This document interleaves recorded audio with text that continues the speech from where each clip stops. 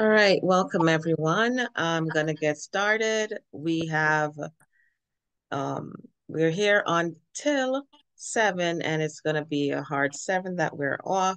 So I'm gonna begin while I continue speaking. There, of course, there'll be others joining, but I will get started. So welcome.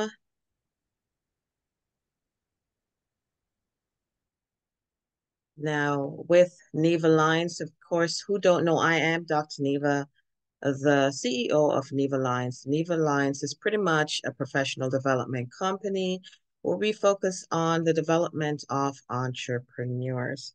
This is not a full-fledged PowerPoint. This is just a PowerPoint for me to remember what I need to say. Because obviously, like everyone else, sometimes things, I just forget the main key points. So we believe in to educate, to empower, and engage. There are a few upcoming events that we have. We have June 12th, and June 12th, we pretty much have the foundation for business development, and that will be done by Chase. We have social media marketing, and we have very lovely young lady. That's her expertise, Tony. She's going to be hosting that. And August 14th, at this is a live event at the African American Museum in Hempstead. We have the National Black Business Month mixer, right? And that's from 5 to 8, right? At this time, I am going to pass it. I'm going to stop sharing my screen and I'm going to pass it over to Natasha. Thank you, Dr. Neva, and good evening, everyone. For those of you who don't know me, my name is Natasha Castillo, and I am a community manager with JP Morgan Chase. Really excited to be here this evening with all of you. Happy Wednesday. I know it's beautiful weather outside and you could be anywhere, but you're here to embark on this conversation with us this evening. So, um, I'm sharing my screen and I know you can see this welcome link and I really just want to take a moment to express the importance of this, right? Cuz as my as my role as a community manager, my focus is really to close the racial wealth gap that exists within our minority communities.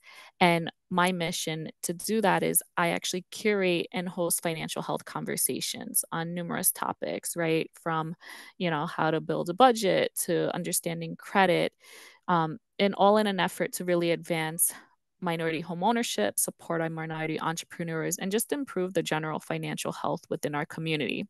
But to show JP Morgan Chase that we have participants, and I'm not just talking to myself, we do have a registration link, which is in the slide that you'll see. So take, a moment, really takes like less than 30 seconds to jot this down, enter it into your browser or enter it into your phone and just fill out the questions. Because not only does it show that you're here this evening and participating, but what's going to happen is in a week from today, Chase is going to send you an email asking you two questions. They're going to ask, one, were you here? And you're going to say yes.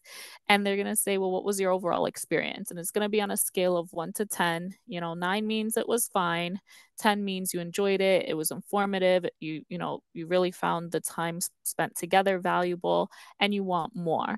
And then they're also going to ask, well, if you want more, like what other content do you want to see, right? And please, that is so critical. It's through the feedback from participants that we've been able to offer now 5 wealth management conversations. We've had conversations on, parents were saying we want to be able to know how to talk to your children about finances. So we want to know what you want to know. So this way we can bring that to you at a local branch near you. So I'm just going to leave that up for another like 30 seconds before we start to get into this evening's conversation around make your cash work for you.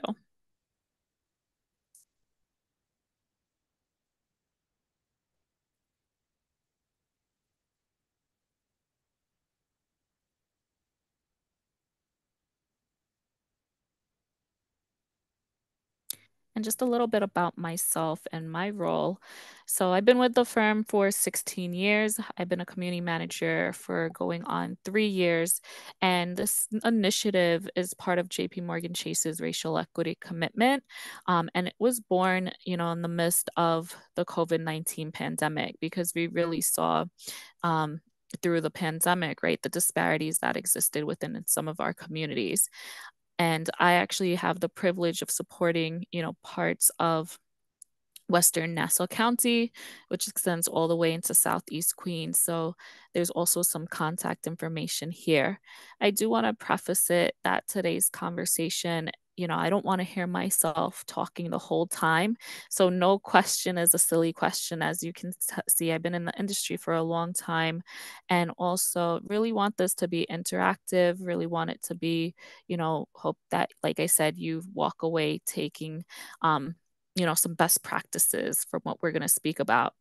And I think the conversation that we're having today, it's really now's a great time because we're in the middle of the second quarter. And, it's always good to stop and reflect and see how you're doing. Plus, I know a lot of people, they've already uh, finished tax season, just wrapped up, so it's always good to check in and see where you are with completing and accomplishing your financial goals. So, what we're going to talk about today, we're going to touch on, finding your values, using them to shape your goals. As we talk about cash, one thing that you have to understand is really have you built a budget that's working for you? And then the importance of saving for what matters. So, when we think about finding your values, you really that's really understanding your why and the motivation behind, achieving some of your those goals that you have for yourself, right? I know for me growing up, education was really important. And that was one of my goals was to put myself through school, which I did. But I also, especially when I was really thinking about it, because we know the cost of going to some of these universities is astronomical, right? Really making sure, am I planning for this properly? Am I saving? Does this make sense? Can I afford it at this time? Or maybe I need to change my timeline a little bit. So, everyone has different goals that they're trying to accomplish, but really understanding what are your values and how does that align with your financial goals. But, you know, when we think about how we can accomplish the goals that we set out for ourselves, a lot of times we have to think about this B word, which comes up, and that's budget. Right. So, and also, I just want to throw out there with the chat. I know there is a chat box, but I actually won't be engaging. So, feel free to use the reactions or come off mute. So, if we have the reaction buttons, raise your hand if you've completed a budget for this year.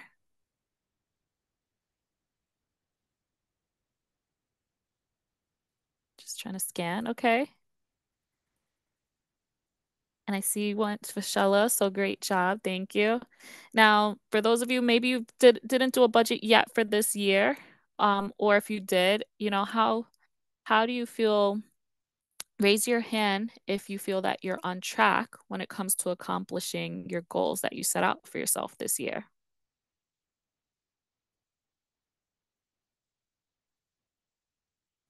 Okay, right? So maybe we got some work to do. So it's great that we're having this conversation, right? Because a lot of times when I talk to clients and we talk about the importance of budgeting, it comes up like the budget aspect. It's a do it one time, set it and forget it. And no, that's not what it is, right?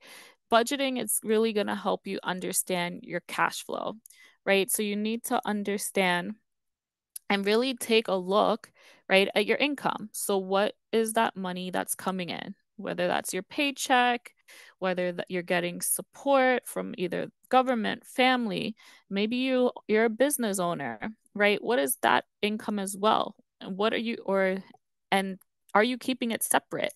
And that's another conversation, which you'll hear from one of my colleagues later on about, you know, understanding business and navigating business cash flow. But also, you need to really track and understand where's your money going, right? what's going out, and we define that as expenses, right? So some typical expenses you'll have is your housing, whether that's mortgage, rent, transportation, groceries. Of course, you're going to be utilizing some of that money on yourself. Maybe you have dependents like children, right?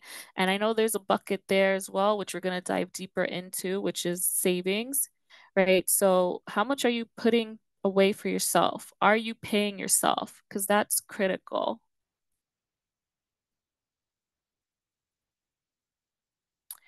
So, as we, there's always, when we define expenses too, right? A lot of it comes down to this balancing act that we find ourselves having to do between needs versus wants, right? So we know we need food, we know we need a home, we need clothes and medicine and things like that. These are all of our essentials. But then sometimes it gets a little tricky because we need food, but do we always need to be dining out at nice restaurants? Or maybe we should be meal prepping and making some meals at home. Same thing. We know that physical wellness is important, but do we need to go to like a high-end gym? Or maybe we could do something at home or use YouTube videos or something more cost effective, right? So really identifying what are those essentials for you, right? Compared to those sometimes nice to haves, non-essentials that we find ourselves putting our funds towards. And some expenses, right, we know are going to be fixed. So typically every month it's the same amount, right? We have our rent payment or a mortgage payment, doesn't really change or fluctuate. Same thing with our car payments, insurance payments, or if you have like any loans.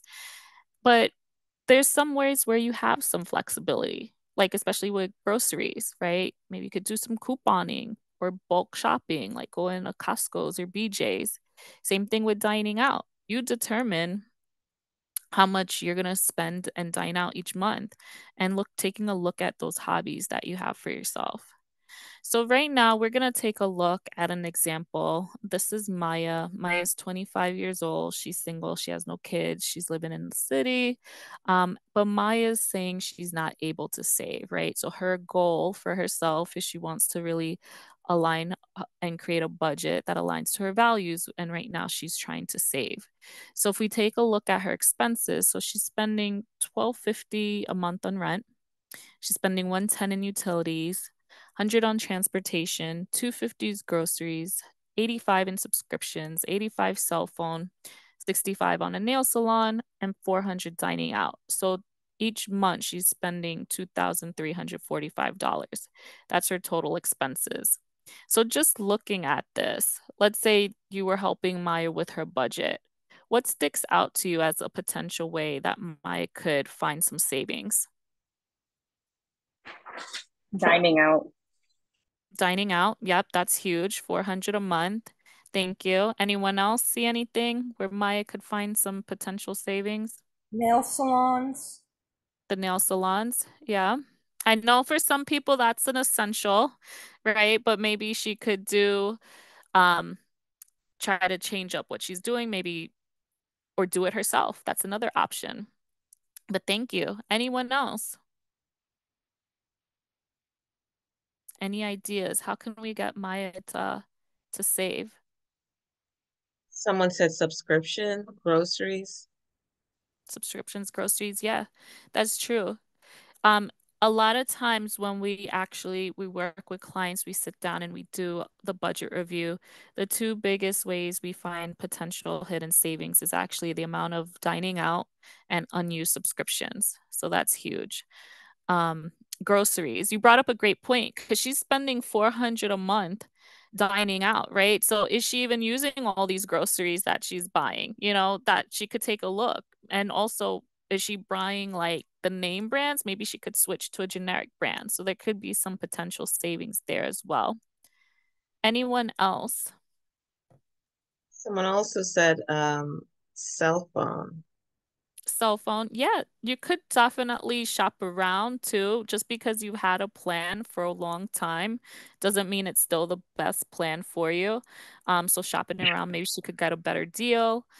Also, And not only just with like cell phone plans, think about like your insurance plans too.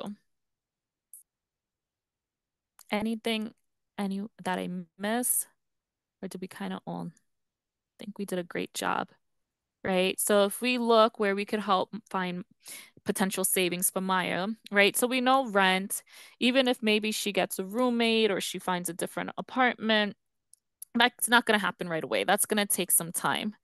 Same thing with utilities, right? That's also going to take some time. Transportation, I know this wasn't mentioned, but maybe she could get a transit benefit.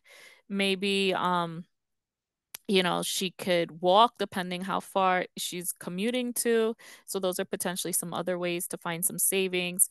Groceries, we touched upon it, right? So doing bargain hunting, meal prepping, make sure she's actually utilizing the groceries she's purchasing. Subscription, we talked about that. You guys mentioned it, right? So canceling any unused subscriptions. The nail salon, I know someone else mentioned that as well. So, trying to do a simpler manicure type or do it your own. Cell phone, you guys touched on that also. Shopping around, looking for a different deal, different plan. And then dining out, that's huge, right? So just like cutting back on a dinner or brunch or lunch, wherever she's going out, and switching that up. And with all these adjustments, right, we found over $250 in savings for Maya. Right. So now if we looked at her cash flow, her monthly income is 2,400. Prior to doing that budget activity, she was spending $2,345. So every month she had left over $55, which, as you remember, right, Maya was saying she felt like she's just getting by month to month and she can't save. So after that budget activity, right, we found $305. So now what should Maya do with that $305?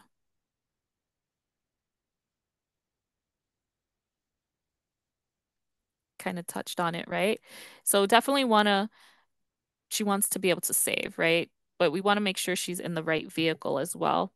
And I think it's so important because if you don't do this activity, you're not going to be able to know where your money's going. So we have something that we call the 50-30-20 rule, which we outline where 50% of your income should be going to your necessary expenses, as we talked about, right? And then I mentioned with those expenses, you also want to pay yourself, and that's that 30%. But we say, let's divide that 30%. So 15% should go towards, short-term savings goal, emergency savings, right? And then the other 15% should go towards long-term goals. And we define like long-term goals as like 10 years plus. And then 20% is, you worked hard for this money. You want to be able to enjoy yourself. So that 20% is for you, right? That could be whether you want to go out to a vacation, maybe go out with friends, whatever it is. And depending on where you are, it's okay if you're not at that 50-30-20 rule.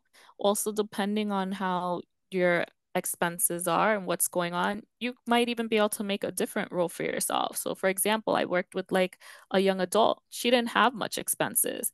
So she really didn't do like the 50-30-20 rule. She was able to put a lot more into savings, which helped her accelerate to reach her goal. But this is like a great guideline if you're trying to figure out how can I, find ways to have more cash for myself and have more savings to reach those goals. Right. I know data showed that throughout the pandemic, 46% of Americans stated that they didn't have $500 saved for an unexpected expense, right? Which is huge. So that's why it's so important that we're making sure that we have these emergency funds because, as we saw, we never know when something unexpected can happen. So do you guys know too, speaking of emergency funds, so if you are a single individual like Maya, right, what is the recommended amount of expenses that you should have in your savings account for an emergency? Should be at least 3 to 6 months, correct? That's correct. Thank you. And I love your picture, so thank you for sharing. So now my next question is, let's say you're not single. Let's say you have a family, maybe you have some dependents. What is the recommended amount of expenses for an emergency at that point?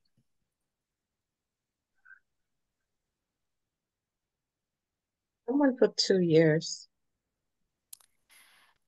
Okay. I mean, typically we say 2 years. Maybe that's their comfort zone.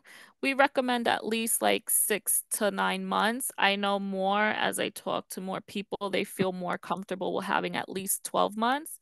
But hey, if you feel like 2 years, that's and it all depends too, right? Because let's say um you have a loss of income and things change, right? How quickly are you going to be able to get that income? Every industry is different, but at least getting to like that 6 to 9 buffer, I think that's where you're like in a nice, comfortable zone in case of those type of emergencies.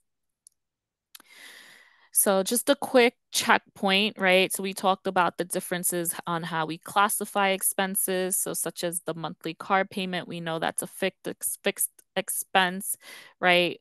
Also, those streaming services, that's considered flexible. Also, we know medicine, right? We want to make sure we budget and we are prepared for that expense because it's a need essential, right? But an upscale gym membership, that's more non-essential want, nice to have. So definitely, I know some of you didn't raise your hand. I would say now, like I said, it's a great time. We're almost at the midway point of the year to do your budget. And like I said, it's not a set it and forget it. You want to keep going back and doing check-ins when it comes to your budget because we know things can change, right? Your income could change. Maybe you got some unexpected money. You got a bonus, got a tax refund. Well, guess what? Your income's going to change and that's going to impact your budget. Well, so expenses could change. Maybe something happened. Maybe you paid off an expense, or maybe you had to add an expense because of life, right? But if you're not doing this activity, you're not really going to know where you're at. And then it's when you actually do the budget activity, you're going to see, one of three things. You're going to see, oh, like now after we helped Maya with the activity, we found we are able to have some hidden savings for her to help her reach her goals. Or you'll see maybe you're just flatlining each month. And in some cases, you'll see, there's a deficit. You're playing catch up, right? And that's when you have to keep going back and seeing how can I, get to a point where I'm able to feel comfortable with how much I'm able to save for myself. So we do have a budget builder tool. It's also on chase.com, but this QR code, if you scan it, it will take you to the online budget builder tool. It is a free resource for anybody to use. You could keep that reference to do a budget for yourself online, or it actually has the PDF where you could print it out and put pen to paper. But I think that's a great starting point for everyone. And like I said, I recommend at least doing your budget quarterly because we know that things are always changing throughout the year. And if you don't feel comfortable, or if you haven't done a budget in a long time, or maybe things are really fluctuating, then do it monthly till you start to see some consistency. So now we found that hidden savings for Maya, right? We found $305. We mentioned that she now should be able to save, but we want to make sure you did the activity. How are you going to be able to stick to your plan? So one of the things, is definitely you want to put that money aside and earmark it. Preferential account is put into your savings. And one of the things I like to do is automate it. So this could be the activity where you set it and forget it. So we do have a great tool at Chase. It's called autosave, and you create the rule. You could create a dollar amount, you could create a percentage, and you specify, every first of the month or 15th or daily, whatever it is, it's going to do a transfer from your checking to your savings. It could be as small as $1 a day. If you want to do it weekly, that's up to you. But at least this way, that savings is happening automatically for you. Also, like I said, continue to track your expenses, continue to do those regular checkups with your budget. Make sure that you're really balancing needs versus wants. So you're using your money intentionally to achieve your goals. And also think about having like an accountability partner. So maybe that's a spouse, maybe that's a trusted family member or friend, but let them know that this is my goal. This is what I'm trying to accomplish. This is what I've set out for myself. And I need you to help check in on me to make sure I'm staying accountable. Right. And it just talks about how we utilize some of these accounts, right? So we know the checking accounts is meant for your day to day activities. So that's where you'll see like the rent and the bills coming out, right? But then also, what I like to do when we have these savings accounts, you can nickname it and you can title it so you know what that money's earmarked for. So you could call the savings account rainy day fund. Or if you're saving for a vacation, that's what you could title it vacation. If you're saving for a car, maybe you're saving for a child for their college education. So at least you know what this money's for, and it will help you stay on track and be more intentional with where those dollars are going. And then when we think about saving for what matter, we talked about the importance of having that emergency savings fund. So in this example, right, Kyle, his goal is to build his emergency fund up to $500. He says he's going to put away 125 each month for the next 4 months. So what would be a great resource to help Kyle stay on track?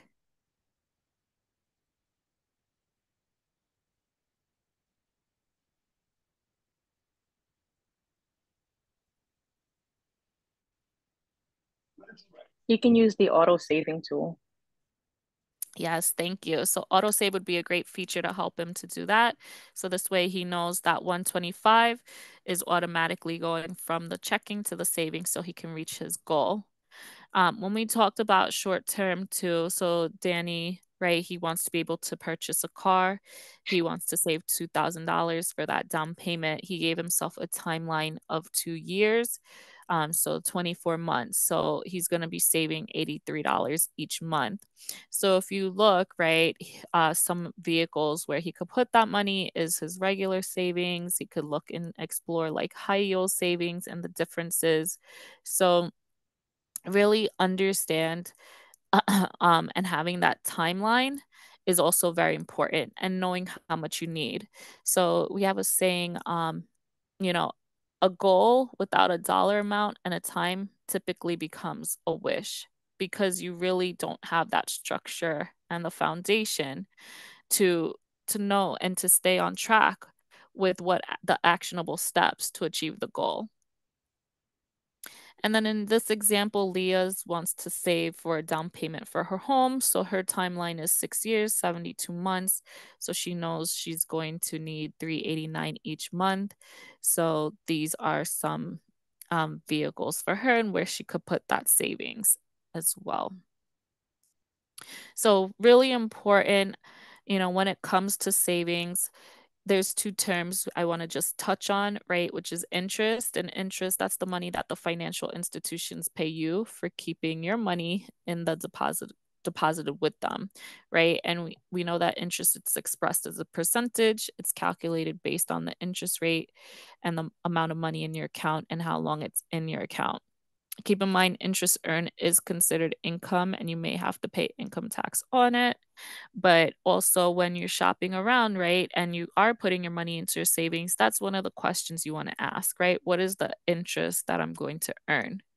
And then compounding is earning interest on interest. So you earn interest on the money uh, of the money that you deposit in your account and that you leave in your account. Plus, you're going to earn interest on that interest in your account. So things to know that even when sometimes interest rates might seem like it's low, it's really important to understand how the compounding works. So interest could compound daily or monthly or annually, and obviously that's going to impact how much money you're earning. So that's also a question you want to ask when you're opening up those accounts as well. The more frequent the compounding, the more interest you are going to earn. So while it might not seem like a lot over time, with the deposits, after a while, it's going to add up. So definitely ask how frequently interest is going to compound when you shop around for your accounts. Right, so here we'll see a couple true or false, right? So how often interest compounds daily, monthly, or annually does not affect how much money you earn, and that is false because it does impact how much money you'll earn. And then emergency funds are for unexpected expenses you can't reasonably plan for.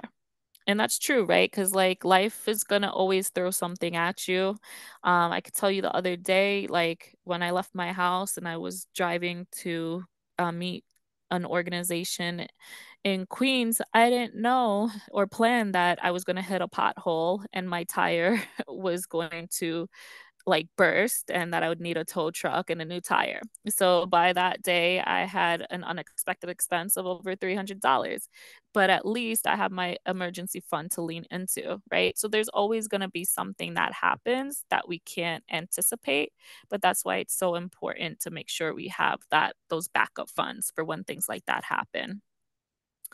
And then saving up to buy a $1,200 puppy next year is considered a short-term savings goal. So yes, it is.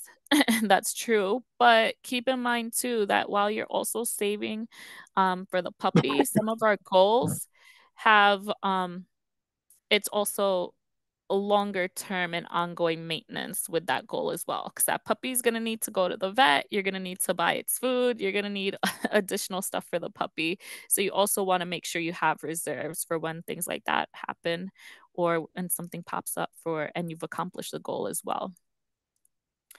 So now that we touched on, identifying your values, how to use them to shape your goals, we talked about the importance of building a budget that works for you. So this way you can make sure not only are you paying yourself, but you're in a great position to reach the goals that you set out for yourself. But I know that this month is also National Small Business Month. And we wanted to just have my colleague, senior business consultant Akeem Jones, just touch on navigating cash flow from a business perspective. So, Akeem? Hi, can everybody hear me? Yes. Yes. Awesome. How's everyone doing today? Yes. Great. We can't see you, but we could hear you. No worries, no worries.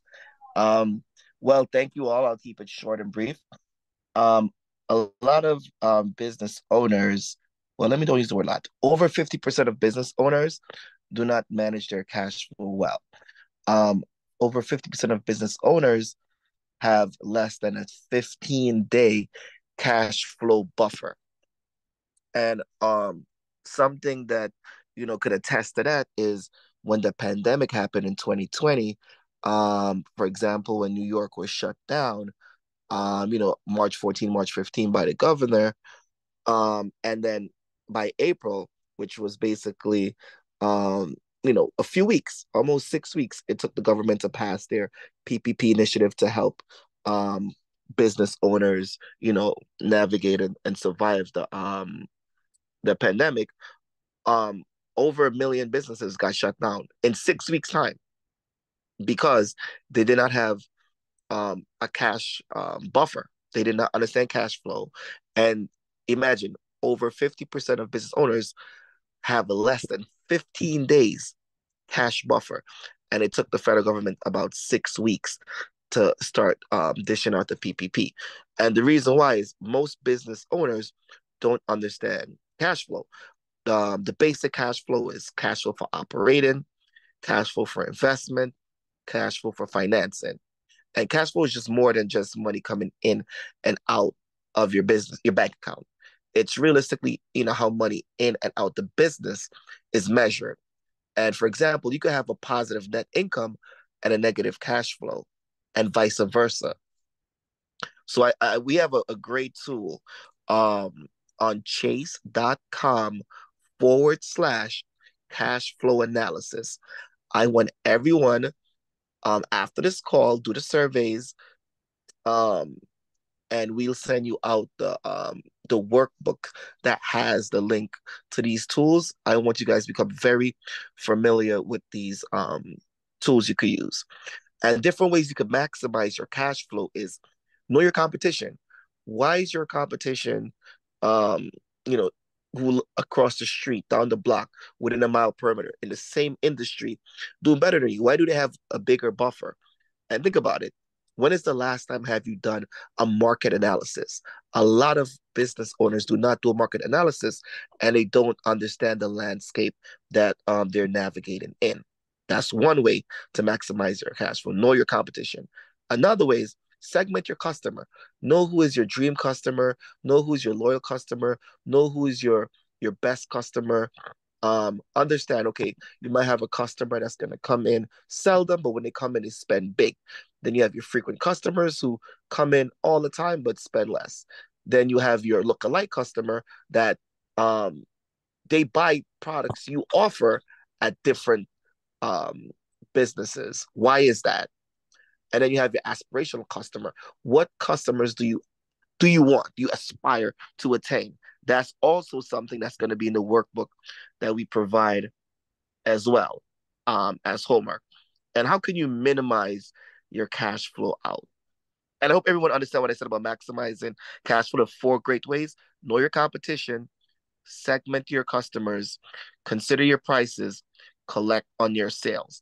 And when I say collect on your sales, check on your policies. Am I still taking check? If you take a check and you come to Chase, the bank will hold your check for over 2 weeks before that check is cleared and ready for use. Update your policies. Think about ACH. Think about Zelle. Think about accepting credit cards, even if there's a fee. And you can talk to your CPA or your attorney, your broker. There's a way to navigate that. Some people are like, oh, I don't want to pay the fee. Can I pass it on to my customer? Some states you can. And like I said, that is a legal question. Definitely check with your CPA and your broker so you can understand the benefits, the pros, cons, and ramification of doing that. How do you minimize your cash flow out? Vendor relationships. I have clients that have been in business for 20 years and never once leaned in their vendor like, hey, it's time for us to renegotiate this deal. You're making, over a course of 5, 10 years, how much ever, of hundreds of thousands of millions of dollars off of me using you as a vendor. Renegotiate with your vendors, and you don't have to wait 5 or 10 years. Renegotiate your vendors as frequently as possible, whether it's quarterly or monthly, because the landscape change, inflation change, taxes change, and these are stuff that change frequently. So yeah, and again, high performance team is another way to minimize cash flow out. Does seasonality work for you? Do I really have to have a staff of 10 or 5 at all time? Because most people cash flow is, drained by payroll. And I'm like, okay, can I delegate this task? Can I do this task myself? Understand your staff, your team, understand if seasonality is an option, understand who are high performing staff, understand, who should be given the most hours, how you should regulate and delegate hours. You don't want to give a low performing employee, you know, 40 hours and a high performing employee 20. The production output is going to be significantly different. And understand another way to minimize cash out. Understand real estate. You're using 3,000 square foot for your business in New York. I don't even want to tell you how much it costs, but it's going to be 3,000 square foot in Manhattan. It could cost you $15,000 or more. And a lot of people who have these, big space, 3,000 up, they're not even utilizing half of the space. Think about it. Okay, can I downsize, pay cheaper rent, and put my stuff in storage for $250 a month? That's gonna, put more cash in your pocket and spend it on inventory. I tell people like, understand your inventory, understand your product, do a product analysis, know what product sells the most, what product doesn't. And one of the industries I've worked with who seems to master their inventory is bars. Bars know, okay, this product, this liquor sell, this doesn't. So, and they stay stocking stuff that's gonna have a quick turnover, generating to cash the quickest, and let go of inventory that takes really long time to generate.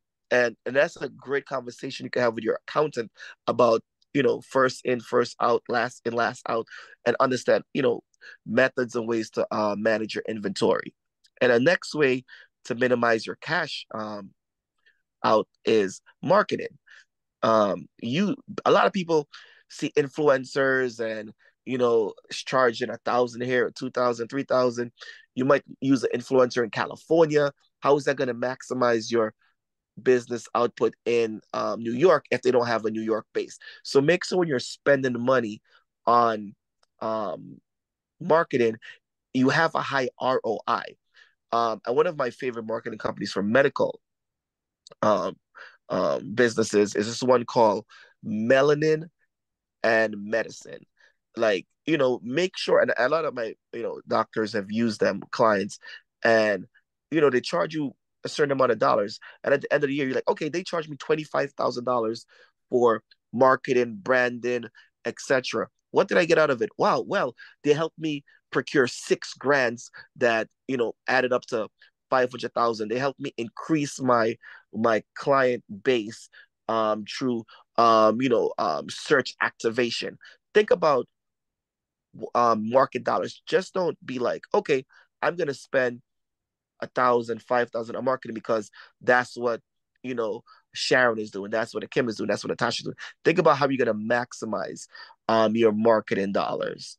That's it. Any questions?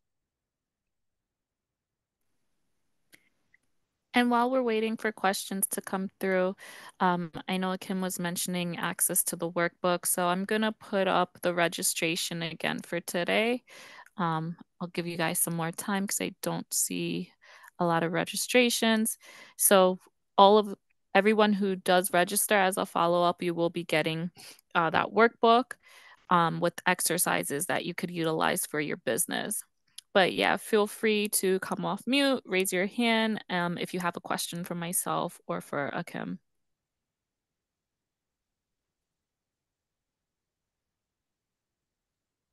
I guess everyone has perfect business and a perfect they budget themselves great, right? All right. So the And I would tell The everyone to. registration- I'm Oh, sorry, go ahead. sorry, go registration ahead. in the chat. Can you put the registration in the chat, please? Thank you. Dr. Neva, can you drop that in the chat, please? okay.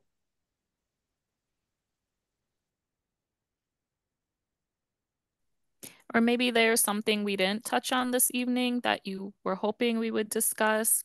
Like I said, this session is for you, so feel free to ask us any questions. And I just want to Good evening. emphasize, those who get the workbook, please do the exercise, the cash flow exercise. Use the cash flow tool so you can have an understanding of, what were your inflows for the past year, what were your outflows, and it will also produce a data sheet so you can look at it year over year, month over month. It's a great tool. It's completely free. Take advantage. Okay, I'm about to put it in the chat now, so just bear with me. And Michelle, I see you came off mute. Do you have a question or a comment? I did have a comment. I wanted to say thank you both. Well, thank you all three for hosting this call this evening. And I did want to find out, so I do understand that we'll have access to the workbook, but the presentation that you gave, like I was trying to write really fast, will that be shared with the participants on this call as well?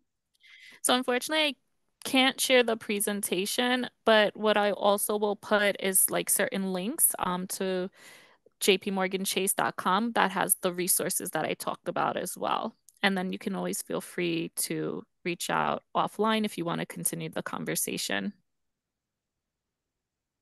So I just put the registration in the chat. Our session is recorded. It will be up. You'll be available, but not today. At a later date, you'll be able to rewatch. Thank you.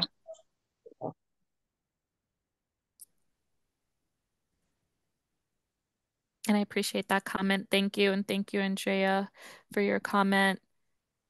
Any other comments or questions, or I know, as I mentioned too, by registering, you will get a survey from Chase. So, like I said, please provide that feedback. As I mentioned, I hope you want to continue more conversations with us.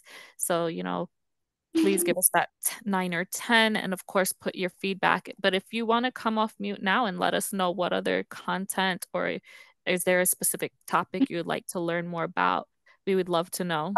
Something. Someone said something? As Andrea said, great information. Yeah, I think it was really good.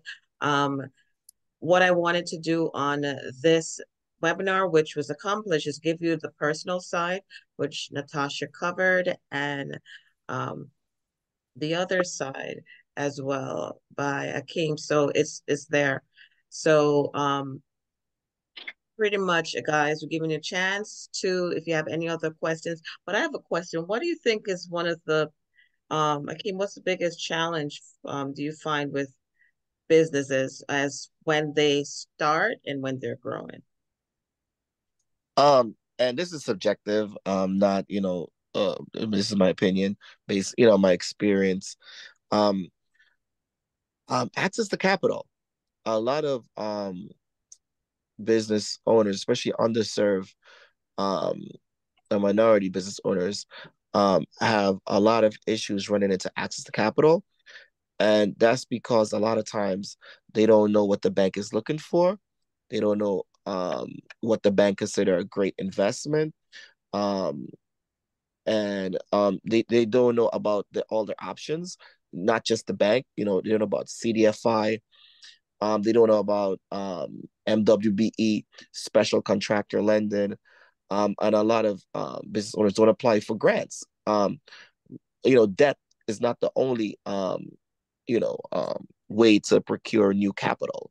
You can get capital from equity, um, raising, whether you do a Series A, and different ways. But access to capital has always been what I see a big obstacle clients face.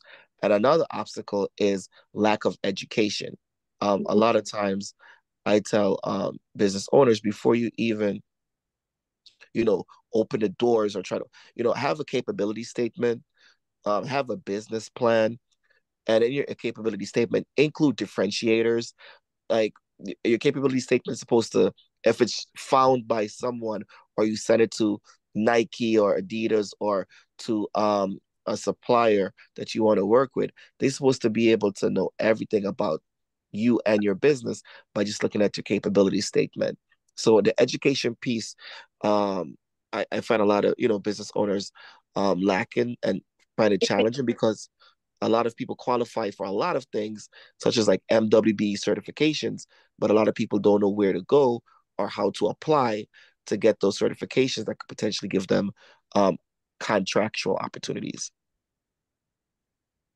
Thank you. All right. Any questions? I had a quick one for Natasha. Sorry. Sure. I know you had mentioned that you were working with a younger person at one point who didn't have many expenses. Do you guys offer that or programs like that for high school kids at all? Yes, we do. So if you want to learn more about that, I'm going to put up this QR code, or you could even just email me offline if you were able to take my contact information. But if you're looking for more conversations, whether it's for youth or if you want to connect with one of our team of experts or even learn more about Akim and what we do offer with the Coaching for Impact program, scan that QR code for us to follow up. But yeah, yes, I do work with high school students. We do have a curriculum for them on numerous topics, which I'm happy to discuss offline. And then I know, since we have a lot of business owners, part of Akim's role is we do offer a Coaching for Impact program, which is a mentorship program, and it encompasses consultative services free of charge for the community for eligible business owners. typical requirements to be eligible is you do have to be in business for at least 2 years, and you do have to have revenue of at least 100,000. But regardless, even if you're not there yet and just looking for some guidance or support, feel free to reach out to us, and Kim will give you those resources. Very helpful. Thank you very much. Thank Awesome. you. So if there's no further question, I'll just, wrap up here.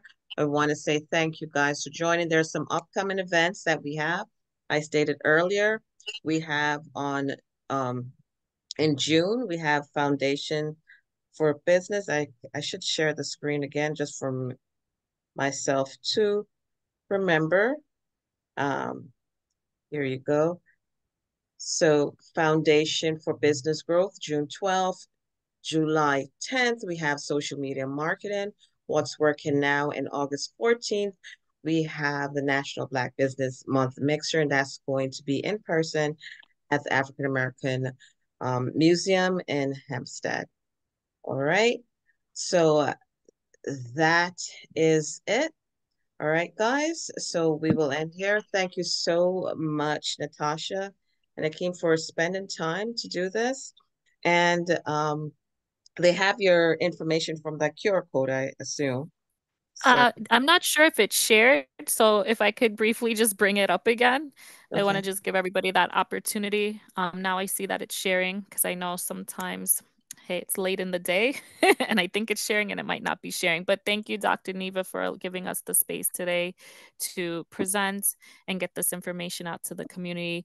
My goal is really to help you guys all be able to achieve your financial goals. So really looking forward to continuing the conversation from today. And as Dr. Neva said, we will be back with some different colleagues as well to expand on the conversation for business owners. And that's on June 12th. Okay. All All right. right. Thank So, you. thank you, guys. Have a great evening, everyone.